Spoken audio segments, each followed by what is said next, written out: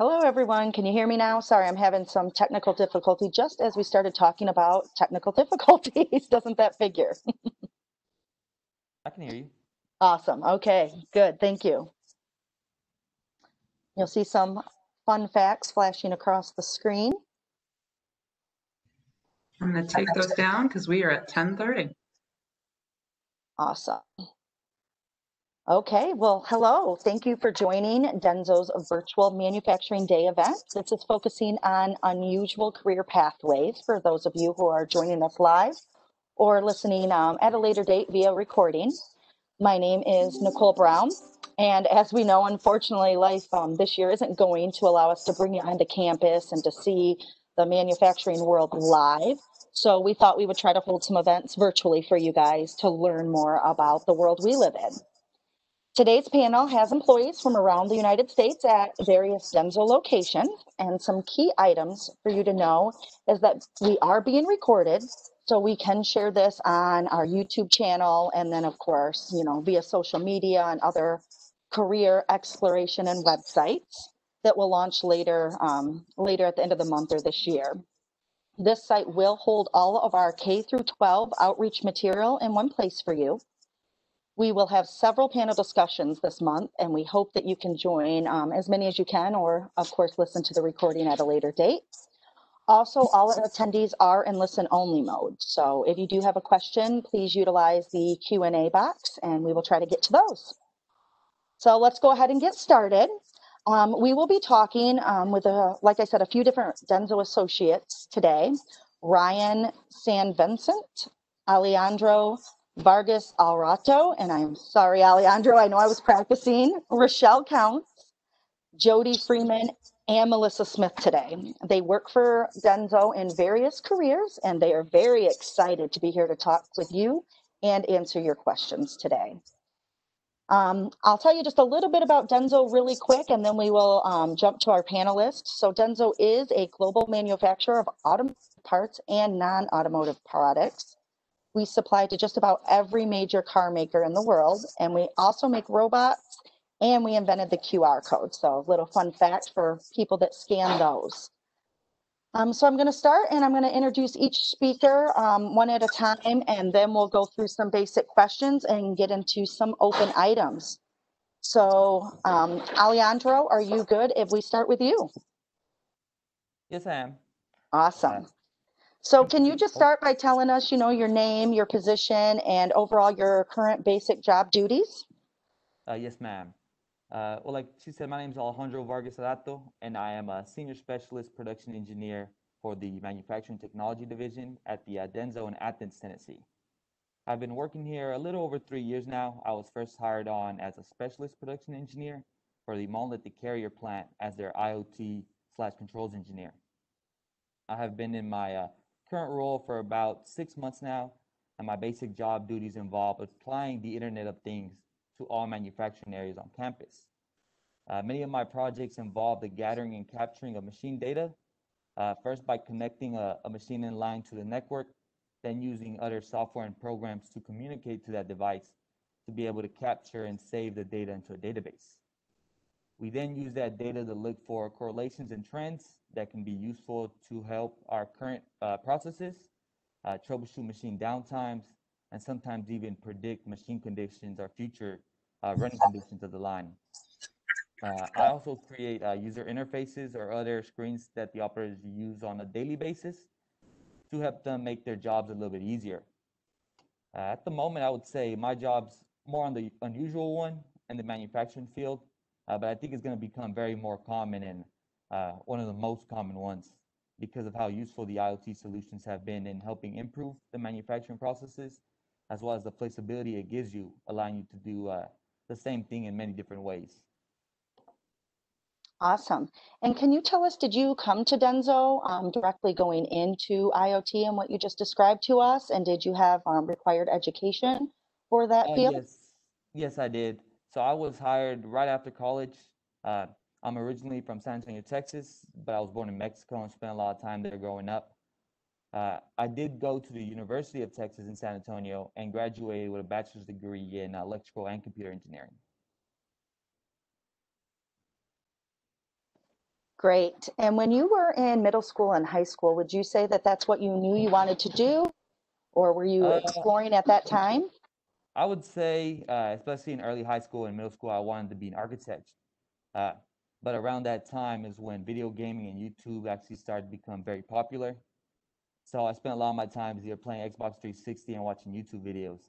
One of the biggest things in the community at that time was actually JTagging Xbox 360s and creating these modded lobbies for Call of Duty.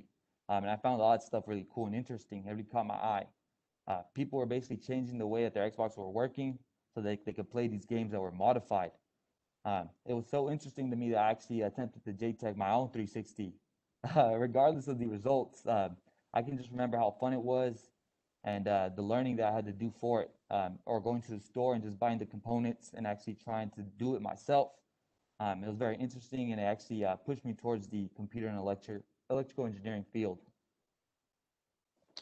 And so as you were just talking, Alejandro, I hear the excitement in your voice, right? I think everybody heard that. So Yeah. do you still feel that, working, you're not playing video games, right, Mhm. every day anymore. So tell us, do you still feel like that being in IoT and doing the work that you're doing day to day? I do. A lot of the situations that I'm in are probably problem-solving situations. So that's what really gets me excited, especially when you're trying to help the operators. Say that maybe they're struggling, trying to run the line, but the actual struggle is understanding what's going on. So I try to provide them a solution where they can see how it's operating and maybe be able to come up with a countermeasure or something to make them understand that, hey, if I do this one thing, the whole line runs a lot better. So that's exciting, that problem solving or winning the game, and now Mhm. you're winning at work, right? Awesome. Yeah. Awesome. Thank you. Is there anything else specific you'd like to share or tell us a little bit, just to wrap up, like what your daily work looks like then? So you explained to us, what IoT is a little bit and what that looks like, but what do you do with that all day? You're at work for a good 8 hours, right? Mhm. So what does that look like? So right now we're basically, I do a lot of scripting. I've done some programming languages, mostly Python. Um, and depending on the day and depending on the issue that's going on, I usually spend most of my day either at the line or at my desk trying to create a script to do something for me. Um, and then especially on the line, I try to talk to the operators as much as possible to get their feedback and their input, to see what I can do to try to help them out. Um, I know IoT is basically about machine data and gathering all that stuff and making sure it's connected, but I see it more as how can I use this to make something better and to add on to it. Awesome. Thank you. So it's good to hear that you're not just having to sit behind the desk all day or stand out on the line all day, but you get a nice Mm-hmm. mixture of both. So Yes, that's ma'am. exciting. Thank you for sharing that with us. We really appreciate it. So next, I would like to move on. Rochelle, would you be ready to go next? Tell us a little bit about your current career and your name, position, basic job duties.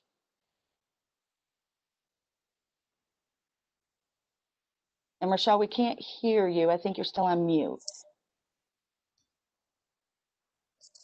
Can you hear me now? Yeah, we can. Okay. Thank you. Okay. My name is Rochelle Counts. I am currently administrative professional at DENSO in Battle Creek. I am I've been in that for about 3 years now and really enjoy that. I help bring people to DENSO. I've been there for 18 years. So now in that recruiting role, I can help bring people to DENSO. So you said you've been there for 18 years, but only in this role for just a handful of years. So tell us, how you started and what your pathway looked like versus Alejandro. He told us he's kind of in an unusual field, right? A lot of people haven't heard of IoT. So tell us what's different in comparison to his story and what led you into your current role. So when I graduated high school, I did attend college for a moment, but I found that it wasn't for me at that time.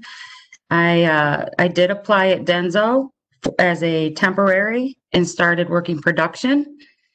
And I worked 11 years in production. And through that and the skills I learned on the floor, I became a sub leader in the final assembly area. And then I decided to go back to school, and I finished my associate's degree, which led me into other career paths possibly. So one thing that's nice about Denso is the bidding process and the jobs that you can see and the ability to try different career paths. And I saw a position for recruiting, so I thought I would try that. And gaining that associate's degree, I was eligible, and now I'm in that recruiting department. Awesome. Awesome. So day to day, in the recruiting department, in that administrative role, can you tell us what your day might look like? What type of things do you do during the day? So my basic role is administrative work. I create associate files. I check rehireability for people that would like to come back to Denso. I also manage a GED program. So those of you that didn't get your high school diploma, we do offer that at Denso to come help me with that. But basically, I help the recruiters. I help with orientations and basic needs, administrative needs for the department. Okay. And how does that compare to your role out in production when you first started? What did that look like for you versus the administrative role now? So on the production side, I'll agree with Alejandro. I really enjoyed working with people on the line and creating new ways to do things or improve the way we were doing things. That was really very interactive, very, very demanding. You manage 16 people and how, you know, they conduct their business and their quality and that. But my administrative role is a little different. You're more independent. It's an office environment rather than production, you know, the manufacturing floor. Uh, it's more of a paperwork, but when you work with people, bringing them into Denso, you're answering a lot of questions of what it's like to work at Denso. What can I expect? I get to explain those career paths to them. Where on the production floor, you're actually working with the person once they're already there. Okay. And would you say that then, from hearing you say that your experience on the floor has helped in your current role, in the administrative role in the recruiting department specifically? Has that production experience helped you? So with my production experience, I worked many different in many different departments at Denso. So when someone has a question, I'm able to answer that. And I'm actually able to help a lot of my coworkers in understanding what the area is like out there when they are looking to fill a position for someone. I can help bring that experience I have from the floor to maybe helping that person find a good fit position for them here at Denso. Okay. And when you were in middle school and high school, what did you want to do, Rochelle? What did you want to be when you grew up? What do you remember wanting to do?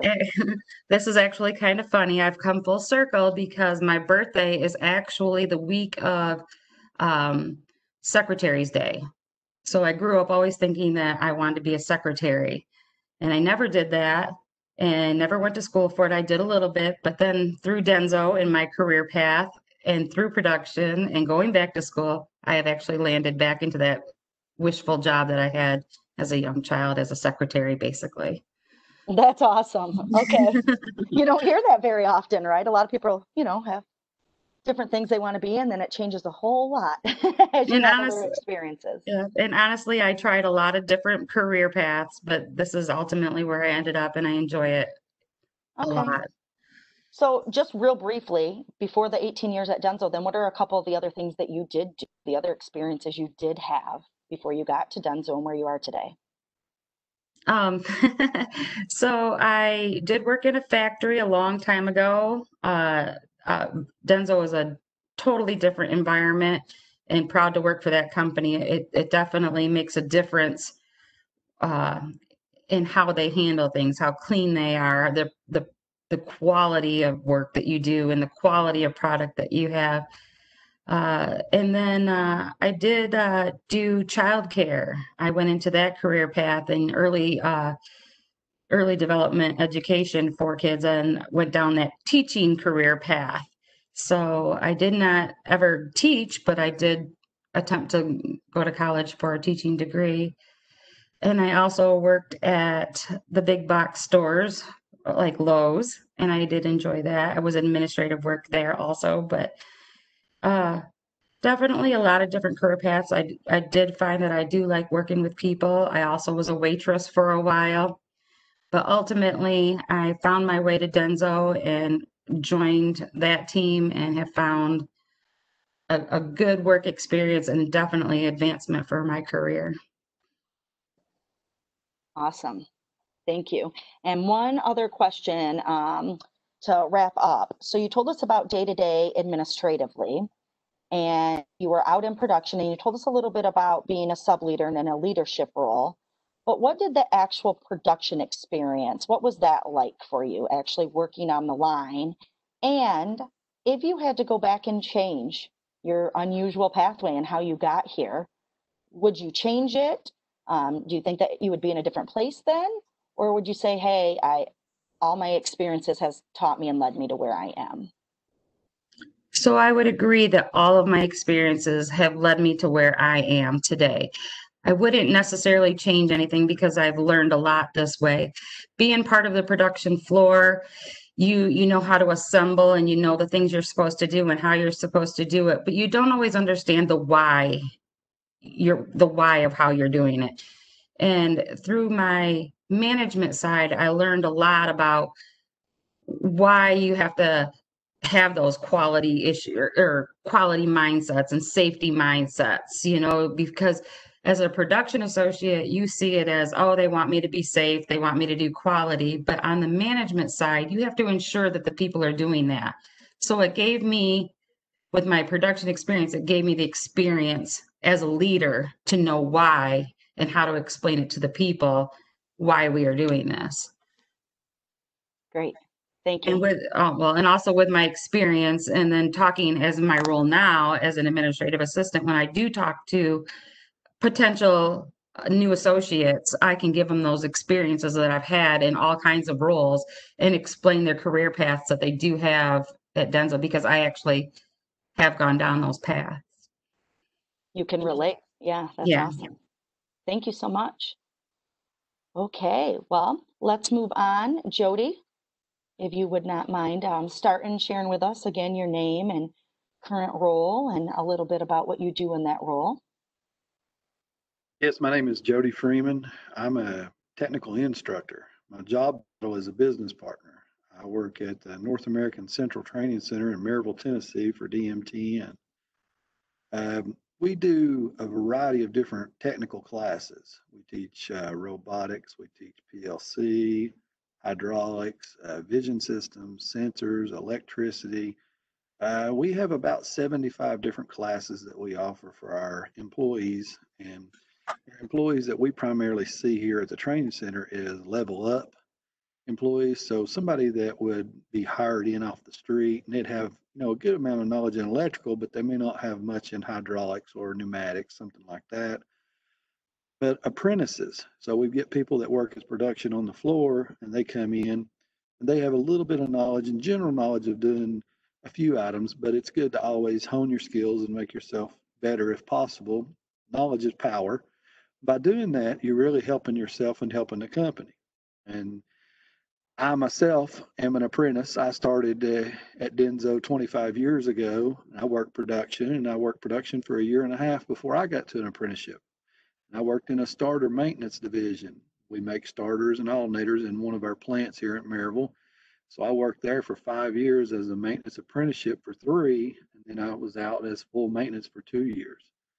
I moved on to a position where I was building machines.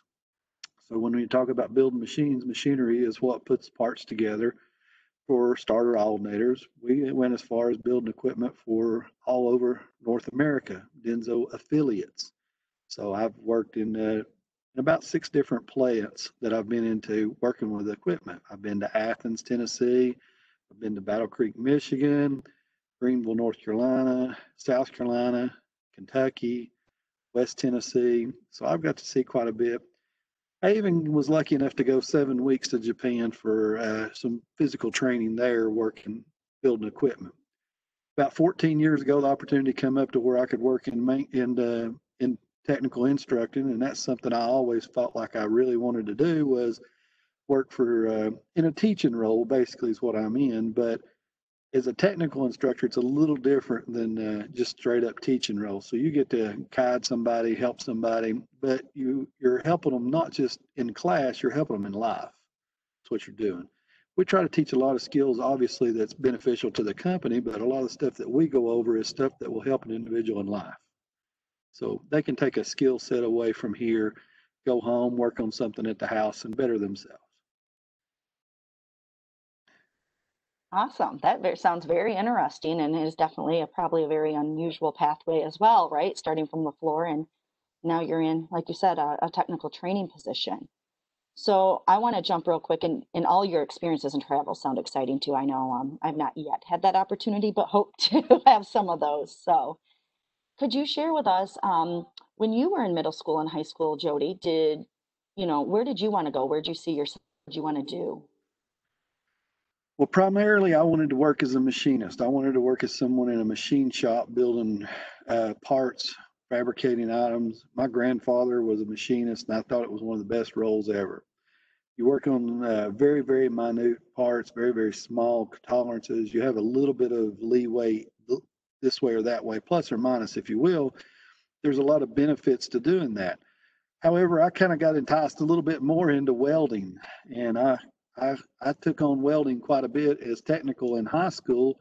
For about 3 years there, I took different courses in welding, and that led me to doing a welding, what we call Tennessee Applied Technology now. It's a tech school after high school. I did that for 9 months and completed it as a welder, and then that took me on to work in construction work. And I worked for a railroad for a period of time, and I had opportunity to relocate, and I didn't want to. And so that kind of pushed me into basically starting over, if you will. Welding jobs are very good jobs. There's plenty of them out there, but sometimes there may not be one in your hometown. You may find yourself wanting to relocate. At the point in time in my career, my life at that time, I had a young child, and I really did not want to try to uproot my family and go somewhere else. So I give DENSO a shot with production, and it's been a wonderful decision for 25 plus years. That is awesome. So I'm so glad that you mentioned, going to school for welding and doing the 9 month certification, it sounds like. So what about then education and training once you started at Denso to get where you are? Did you do that on your own? Did you have to go through a lot of formal education versus hands-on? What did that look like? And did Denso help you with any of that? DENSO is extremely invested in their associates and their employees. Like Rachel was talking about earlier, Rochelle, excuse me, was talking about earlier, as far as tuition reimbursement. If you come and work at DENSO and you want to advance your learning, you want to advance your knowledge, you have an opportunity to go back to school and gather the information to get a degree. And hopefully we want everyone to do that if that's their choice. It's not for everyone. For me, once I got at DENSO invested a lot of time in me and training me in production. And then obviously, whenever I got into the apprenticeship, I basically did 1,300 hours worth of training at the technical training center for the maintenance role, the maintenance job, if you will. And again, that went over a lot of the subjects that I had. I think I had something like 31 different classes.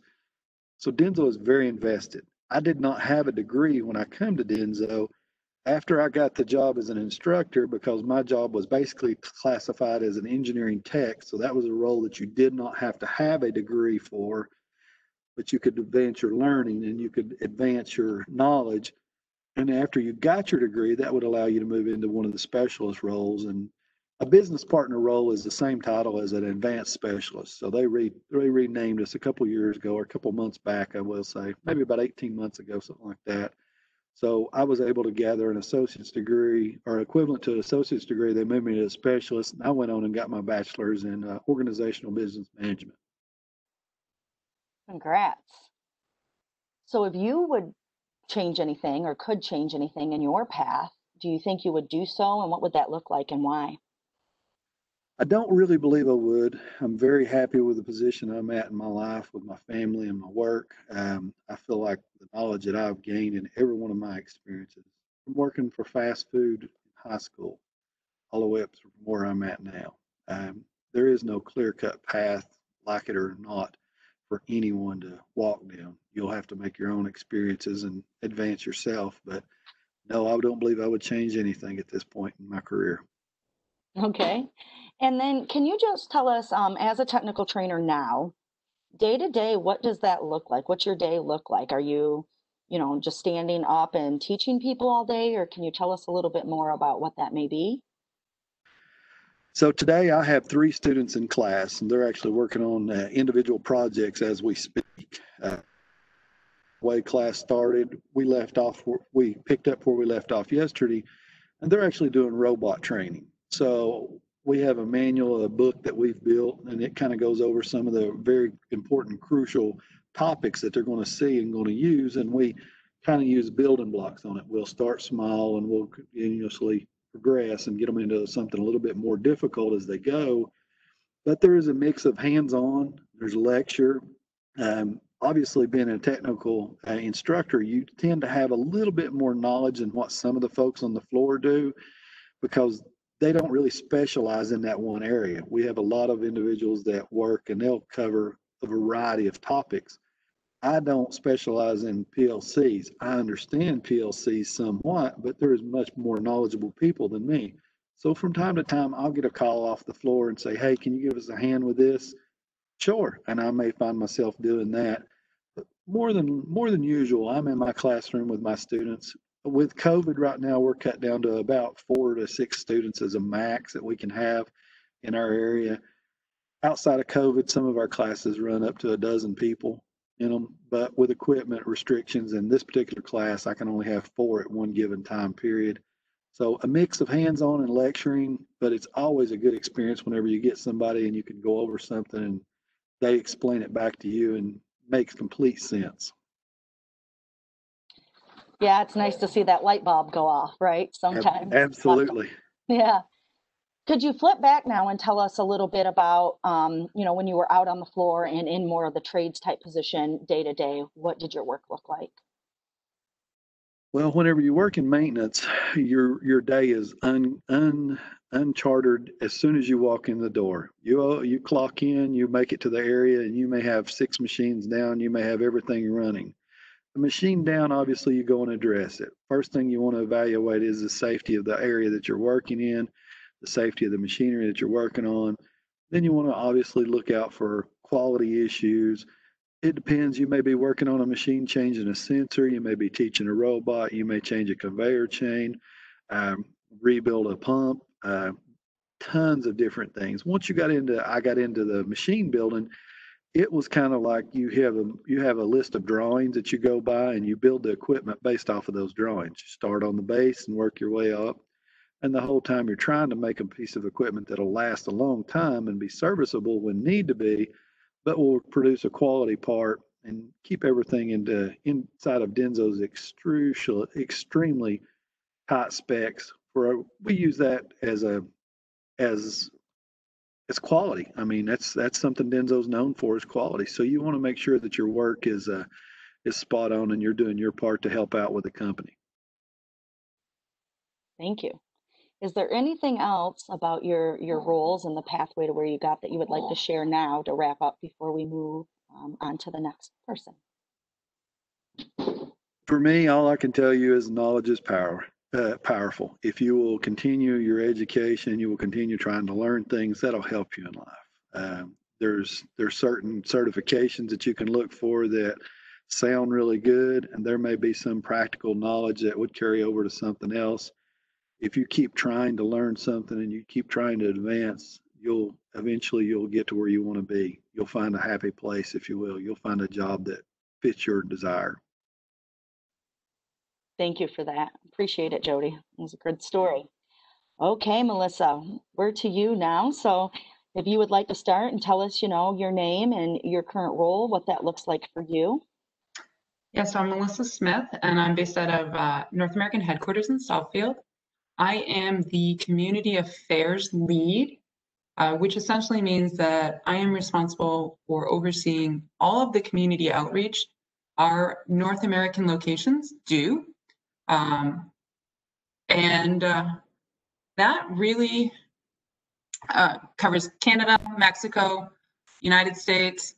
I am also the administrator for the North American Foundation. So I give out the grants via that program. I am a member of the communications team, so I am involved in internal and external communications. And currently during COVID, I am also a member of the North American COVID Task Force. And since we're not doing a lot of community outreach, they're using my skills to monitor COVID data in all of the communities and areas that DENSO operates in. So I am doing data analysis, spending a lot of time with the data science team, learning how to do their job. And that's what I'm doing currently. Awesome. Okay. Wow, I have so many questions for you. So let's start with let's start and go right down your pathway. So how did you end up here? Can you tell us about that? Yeah, so I started in DENSO in 2001 in the Safety, Health, and Environment Department. I went to college for environmental sciences and fire science. I was a firefighter from high school through college. It's actually one of the ways I paid for it, but knew I didn't want to do that full time. Loved it, but just knew it wasn't that pathway. So the best way to take that experience was to do workplace safety. And I grew up in Maine, so I love the environment. So merging those made a great career. I think the first indication that my career was not going to take a normal pathway was that 6 weeks after I started was 9/11. And instead of doing traditional OSHA reporting and materials, we were writing anti-terrorism plans and how to deal with things like anthrax and the first round of SARS. And, you know, the first few years, it just was these non-traditional safety pathways. And about 5 years in, DENSO decided that they wanted to do some more detailed environmental reporting in North America. And for some reason, my boss decided that was me. And so I was taken off of safety and put on to environmental and safety reporting for the North American region. So that meant all the greenhouse gas reporting, waste, water. And at the time, we weren't regionally reporting. So that was getting everyone to do the same thing, definitions. And we really had a really great system built and we're running that really well. And then the financial downturn happened. So, you know, we think about this. I started out in the dot-com bubble, made it up to the financial downturn. During that period, a number of people opted to retire, and that actually resulted in the External Affairs Department being empty. Everybody retired, and that is our Government Affairs and Community Affairs team. So that was placed underneath our Vice President, and then he dispersed the jobs down the chain. And the next thing I knew, I was doing environmental reporting and community affairs. And I did those jointly for a while. And then they were able to take away my environmental job so that I could focus on building up the community affairs role. It went from being very localized to what we now have is a regional approach. These panels are a really great example. This is one of my projects of how we can work as a region to do things. I just go wherever they tell me to do. And as I said, right now they're having me do a lot of data science. So it looks like I might be on the verge of another career pivot. Yeah, you're going to be joining Alejandro doing the IoT work, right? There's a rumor. Yeah. See, so that just shows, you know, you can go all over. So let's go back to middle school, high school time. Were any of these the things you thought you were going to do or you wanted to do? I didn't even know these jobs existed. As I said, I grew up in Maine and I grew up outside a lot. And so I thought I was going to be like a park ranger or a game warden. So yeah, no, nowhere near what I thought I was going to do. I think the first pathway towards this, though, was that opportunity. As I said, growing up in Maine, one of the things you could do was join the fire department when you were in high school. And so I joined when I was 15. And that was really that first introduction to even the concept of there were career paths that I didn't know existed, because quite a few of the men on our fire department were in workplace safety. And so that was how they explained to me there was a career there. So yeah, and it kept me out of trouble. Yeah, totally different. Yeah. So what you're in now is completely different than your educational background as well. So yes. How does that affect your current role, if at all? What does that look like? a lot of people mentioned that DENSO has a great tuition reimbursement. So one of the things I did do relatively early in my career was actually go back and get an MBA, since my degree was so environmentally focused. And that way I could understand the business side of why are we doing what we're doing, and what is the value of my role. So that was really helpful. And then just a lot of ongoing training.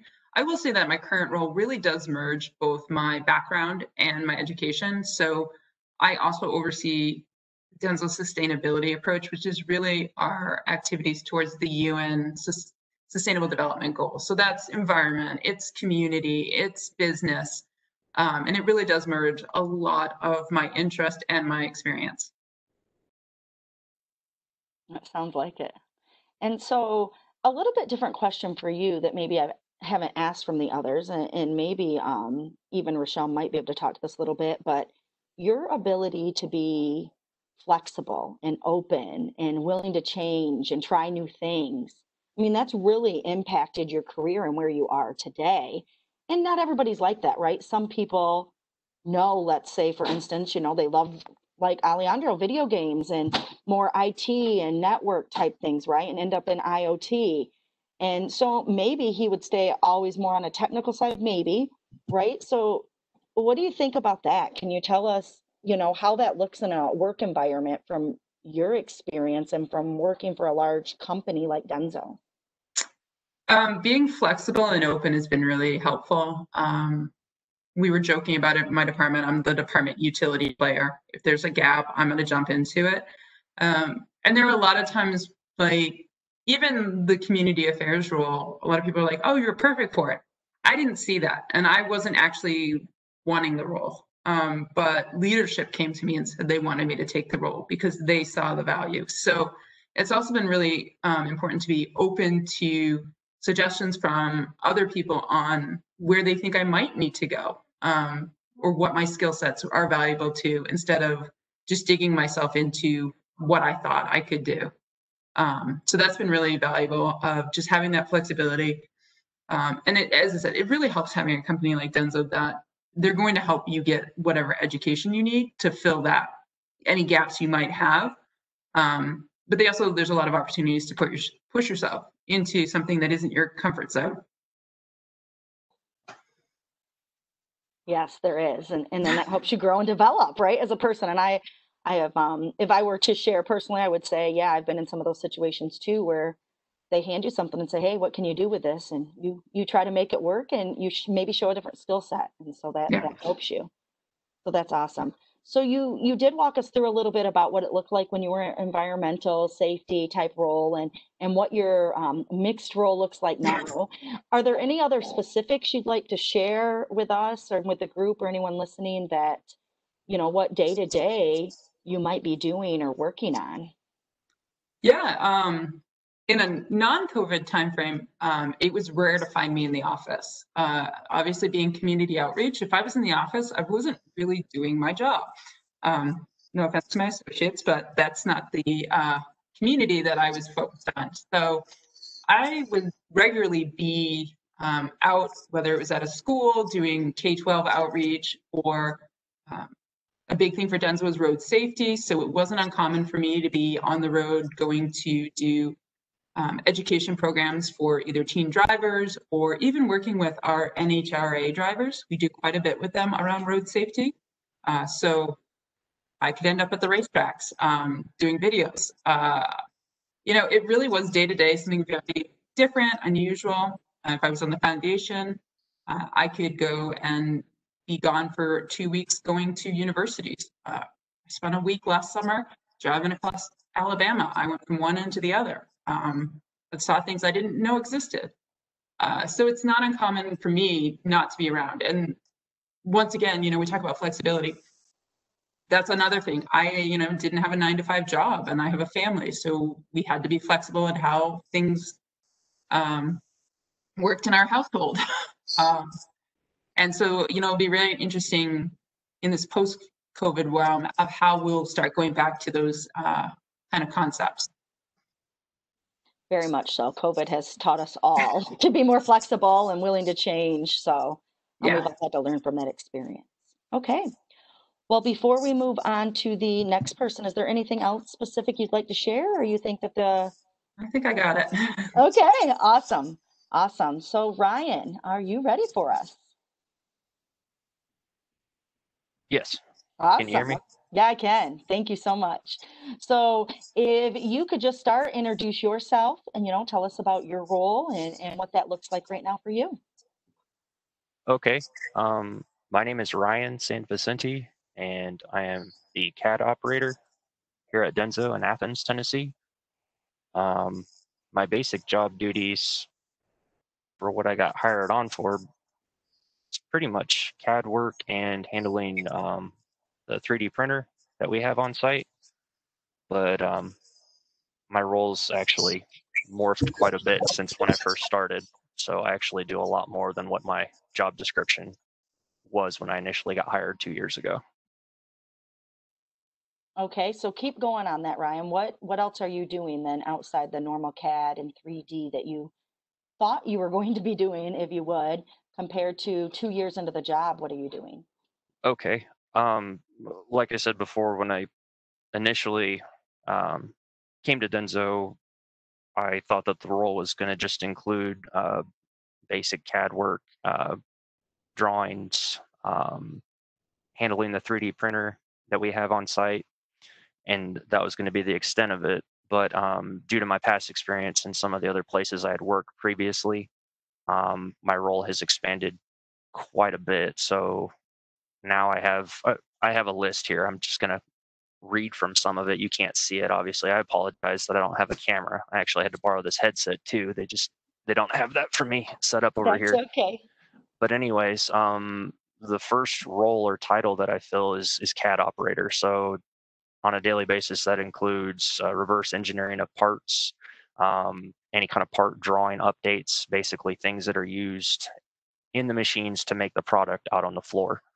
There's a lot of part updates that I get from maintenance or a lot of the production workers out on the line when they are updating the parts, changing things. When they don't have drawings for certain parts, maybe the part drawings are outdated. I'll go ahead and handle all of that. So that's the first thing. The second role or title that I do is CAD administrator. I'm over in the 601 plant, so there's 3 different buildings at the Denso location in Athens, Tennessee. So I basically support all 3 of the buildings in terms of anything having to do with CAD work and 3D printing. But for 601, I'm up in the production engineering office, so I handle all the CAD administrator work for all of our CAD software. So anything that's computer aided design. We have SolidWorks, we have AutoCAD. Those are primarily the 2 different software types that we work with. So SolidWorks does a lot of 3D work, and then AutoCAD is what we use for our plant layout. So that's all the 2D work. And as CAD administrator, I handle all the installations, all the updates, troubleshooting, and performance issues having to do with either SolidWorks or AutoCAD. The third thing that I do is CAD CAM machining support. So CAD stands for computer aided design. CAM is computer aided manufacturing. So it's 2 different types of software. CAD, you're designing things in a 3D space, whereas CAM, computer aided manufacturing, that would be a software like Mastercam. That's something that we have here on site in the machine shop. So we have our own in-house machine shop. And a lot of times the machinists will come and ask for support specifically for importing when they import files from SolidWorks, having to manipulate those files. And then once they suck that 3D part file into a CAM software, which would be Mastercam in this case, so that way they can go ahead and write the tool paths to machine those parts and get those parts out to maintenance and the individuals out on the line that actually put those parts back into the machines. So I'm the campus-wide support for anything that's SolidWorks, Mastercam related, anything having to do with design for manufacturing issues. And that specifically is in reference to the fact that I used to be a CNC machinist. So I have that in my background, and I know what type of manufacturing issues you can run into on the machining side of things and how to mitigate that. Fourth role or title that I handle is for 601 and 801, not 701. They have another engineer that handles their plant layouts, but I handle the plant layout updates for 601 and 801. So both of those buildings, I do all the changes and updates. Right now, we're having a lot of stuff having to do with cricks. So we're adding a production line, and a lot of the machinists, I'm sorry, not machinists, a lot of the engineers, a lot of the production engineers are installing new machines and expanding lines.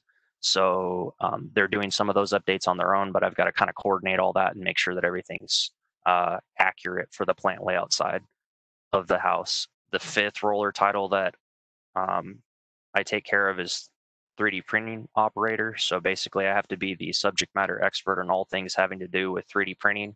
The vast majority of the things that we do here is prototype work or validation of designs that the production engineers come up with to improve their lines.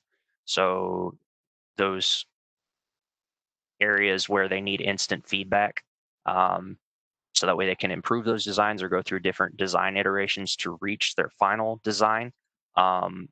They will go ahead and take a part that they've designed in that CAD software. They'll go ahead and give it to me. I'll send it through the software that we have over here that specifically links wirelessly from my computer to the 3D printer, manipulate it in that software, send it down to the printer, and I have to basically choose, the best, what's the word I'm searching for? Best material. And there's other considerations that I won't go into right now, but basically you have to have a lot of part design considerations when you're advising on what material to use or how to print it. But we do have a 3D printer on site that handles everything for all three of the buildings, 601, 701, and 801. So all the 3D print jobs, they go through me. I handle all their print requests, the maintenance on our 3D printer. We have to have regular maintenance on it to make sure that it doesn't go down, just like any of the other production machines on the production line. I have to make sure that I schedule all that maintenance and get it done by Stratasys, which is our vendor, and they also happen to be the 3D printing manufacturer.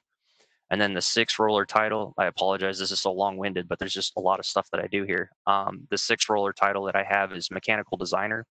So basically what I do is I assist the engineers on any fixture/part design, and I take the lead on things regarding the technical design and drawings for any of the projects that the PE engineers come up with. Anything that's basically design specific, and if they want to validate or get advice on or make sure that what they're actually designing or what project they're working on is going to work in a technical sense, i.e. machine parts don't run into each other, there's proper tolerancing on machined parts, things work together in assemblies the way that they should, and then all the individual components of those assemblies have their individual drawing sheets that go along with them, so that way they can send out their quotes and machine shops won't be looking at the drawings and scratching their heads. They'll actually know, okay, this is communicated effectively, I can make this part, and they get back something from the machine shop that actually, or machine shop or fabrication shop. So anything that has to do with like welding or machining is basically where I extend my technical expertise and make sure that that's completed in whatever design they come up with, and I'm able to do the part drawings for that it actually works in the machine and not just in the 3D space, because there's a lot of difference between what you do in that 3D space and what you can mock up in a 3D software like SolidWorks or even in AutoCAD, and then what it actually looks like on the manufacturing side of things once those parts are actually created in real life. Okay. Wow, Ryan, I have a lot of questions for you too. I mean, my brain was just going that whole time about all the different roles. First, I want to know, do you get any sleep? I mean, do you just stay at work or I'm just kidding with you. So I think the thing that probably is standing out to everyone right now too, a little bit, just about those specifics is the 3D printing, right? Thinking, oh, that's probably so cool. So wondering, like even some basics, like how big of a part can you actually 3D print and how long does that take? Just out of curiosity, because I'm sure some people are wondering some of the same things as a fun little fact to add in.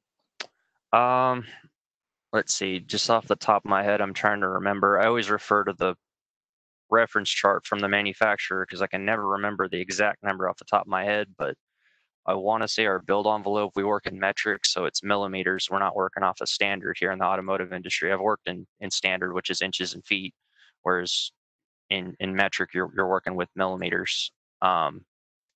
So our build envelope would be 300, a little bit over 300 millimeters by 400 by 350, something along those lines. So if you can envision a cube or a 3D box, that's the build envelope is what it's called. Okay. The max capacity that our 3D printer can make. Yes. Okay. And how long then would it take to make something of that size? Is it a matter of minutes, hours, days? It really depends. Most of the prints that I get from the various production engineers will take anywhere from 1 to several hours. Although I have gotten some rather big parts in the past from the packaging division. So they come up with these trays that are really, really big, and they'll hold either fuel rails, they'll hold other spark plugs or various other parts. But anyways, those packaging trays are huge. And in the past, I think the longest print I've ever done was 3 days straight. So Okay. our 3D printer does have that capacity to be able to print continuously as long as the material doesn't run out. Okay. So when you were in middle school or high school, Ryan, what did you think you wanted to do? Did you see yourself, dealing with, really high tech things like 3D printing and really getting into the drawings and the measurements? What inspired you to go this way? And is this what you thought you would be doing? Oh geez, that's kind of a complicated answer, but let's see if I can make this succinct. Back in middle school and high school, I think I was like a lot of kids. I was into sports. I thought maybe I could progress to the point to where I could play sports in college, maybe even become a professional athlete. So that was not my realm of thinking when I was in middle school or high school. And you don't come to figure out until probably around high school, maybe if you're good enough around college, that road gets very narrow very quickly.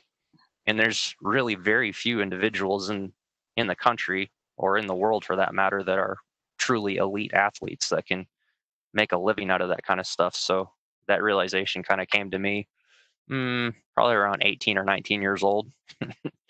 And then once I decided that the realization came to me, okay, maybe I need to pick a real job, something that's actually attainable. I went to school. I actually got a 4-year degree, believe it or not, in my 20s, my early 20s, in history and political science. So completely different field Completely than different. what I'm in now. Yep. Okay. And what were you going to do with that? I actually was looking into becoming a lawyer. Okay. But Okay. did not go that route. Oddly enough, and this is probably going to make a little bit more sense as to how I ended up where I am now. I came from a family of engineers, so I had actually kind of been around it. My dad is a software engineer, and he used to work from home a lot. So I used to see what he would do on a daily basis with programming and I guess probably some crossover with Alejandro, to be honest, the Internet of Things. My dad dealt with software, firmware, all that wireless technology. So he was a software engineer. My brother was an electrical engineer. He still is. And then my grandfather was a physicist.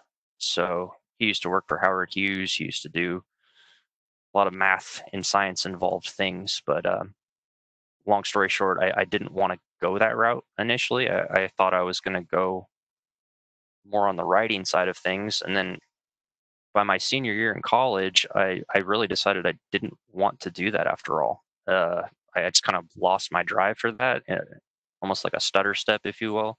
And my grandfather had been in the military, and I decided to join the Marine Corps after college. So that was a jump in another completely different direction.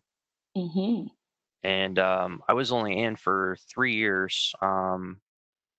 And I had initially thought I was going to be in for a lot longer, but once events unfolded the way that they did and I got out of the military, I kind of looked around and said, okay, wow, I've got to start from scratch again.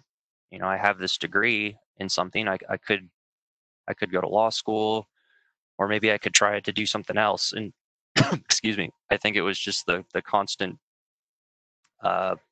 rejection in my mind of the notion of wanting to just have a 9 to 5. I really wanted to do something that was more exciting. So I kind of dabbled in a bunch of different things after I got out of the military, but number one, none of it paid very well. Number two, none of it really tied back to my military experience very well. And then number three, I had actually just gotten married, and my wife had 2 kids at the time. We have 3 now, but I had to make a decision quick and in a hurry. Okay, what am I going to do to put food on the table? So to again make a long story short, I pivoted and I went to trade school specifically for veterans, where they taught CNC machining. They taught how to work with CAD, so SolidWorks. They taught me Mastercam, so that's your computer aided manufacturing. And then I earned several NIM certifications. So that's, excuse me, specifically having to do with, I'm trying to remember what it stands for, National Institute of Metalworking Standards, something along those lines. Again, the name escapes me off the top of my head, but that opened the doors for me to the manufacturing world as soon as I had those certifications. And my very first job after I finished trade school was actually working for Barrett Firearms in Murfreesboro, Tennessee. So that's kind of how I got my start, was on the CNC machining side, and then I eventually progressed to the point to where my CAD skills had grown dramatically in a work environment and not just in the schoolhouse. So in practicality, I was able to kind of merge the two, and that's how I ended up where I am now, where I do everything from 3D printing, CNC machining, CAD, Yeah. CAM. It all kind of goes together now. Yeah, and with all my those current job different, role. yeah, and all those different experiences, kind of like, many have shared today, have led you to where you are with your current skill set. And it sounds like it's something that you've really embraced and you're very talented at. So I'm glad to hear all of that. Is there anything before we wrap up, Ryan, that you want to make sure that our students here, or somebody, listening to a recording back here, specifically about your pathway? Probably the best advice I would give is keep an open mind to manufacturing. I noticed that was one of the topics, or one of the comments in the script here, was that manufacturing traditionally, or at least in the past, has been kind of viewed as being this dirty, profession, to where you are working long hours. It's not paid very well. You're doing stuff that's not very enjoyable. I actually find it to be very rewarding work. And I guess growing up, maybe what steered me away from manufacturing to begin with, coming from a family of engineers, was that there was only getting a degree, a 4-year degree, and then the only thing you could do from there was either become a electrical engineer, a software engineer, or some other type of engineer along those lines. And I didn't realize how much overlap there was in manufacturing between all those different disciplines, and that you don't necessarily need to go the 4-year route, 4-year degree route. That's the way most people go. But if you can just get into manufacturing and get your hands on a machine, get into CNC machining, get into welding, fabrication, machine operating, machine building, like Jody was saying, get into maintenance. I mean, there's so much more to manufacturing than just, I feel Yes. like, what's presented to middle schoolers and high schoolers nowadays. And there's a lot of different jobs and positions in manufacturing that can be very rewarding and don't fit the mold of the stigmatism of what's been shown to them as the only options. There's so much more that you can do.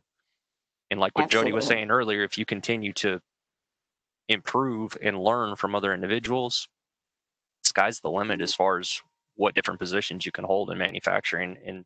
And some of the jobs do pay very, very well. And DENSO has been great to me. Thank you for that. I really, really appreciate that. You almost did our closing for us. So yeah, and I would absolutely back up what Ryan has said, that you know, there are lots of pathways that we can't even possibly tell you all of them, right? We'd be here for days, and there's so much opportunity once you get in and get your feet wet and see what you truly aspire to be and what skills you truly have in you from experiences you may not have even realized. So I do want to wrap us up, but I do want to ask, do any of the other speakers have anything they would like to add really quick, or any other quick sentence? Are we good to go? I'd add one last thing. If you're in middle school or you're in high school, get experience with computer aided design, whether it's SolidWorks, Solid Edge, any other kind of freeware. That'll get you interested and excited in manufacturing at a very surface level. If you can cultivate those skills, a lot of manufacturers nowadays are looking for individuals that are good at working with CAD software. Yeah, a lot of technical hands-on skills, absolutely. And 3D printing for that matter as well. If you can get your hands on a 3D printer, if your school has one, get knowledgeable with it. Yeah. And anything in the skilled trades and down the technical paths, I would advise that for too. You know, if you like working with your hands, problem solving, test the waters a little bit. So thank you everybody so much for attending our session or listening to our recording. We will be having more sessions on different topics. So please ask your teacher, your instructor, what topics are still available to attend. Have a great, safe, and healthy school year. Thanks, everyone.